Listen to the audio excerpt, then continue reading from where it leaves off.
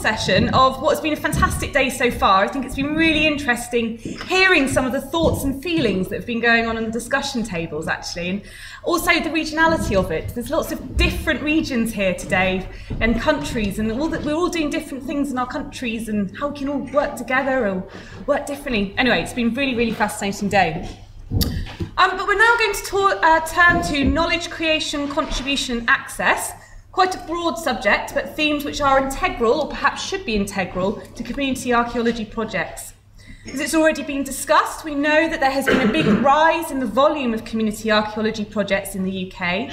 Yes, the profession has its origins in the voluntary sector, but we have seen a dramatic shift in the type of engagement everyone can get involved with, partly perhaps due to development in funding sources.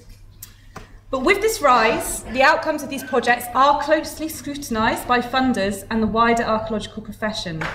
Some members of our profession still view community archaeology with suspicion, which produces substandard results from poorly planned projects, potentially causing more harm than good. But hopefully, hopefully all of us here today, those of us who work directly with community groups know that this is not true. And we fully recognise the valuable contribution community archaeology can make to the archaeological record and wider research frameworks.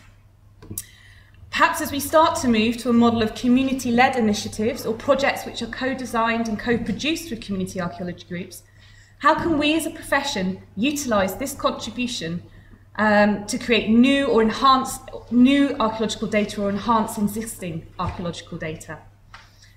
So really, to summarise, this session is going to discuss two key themes.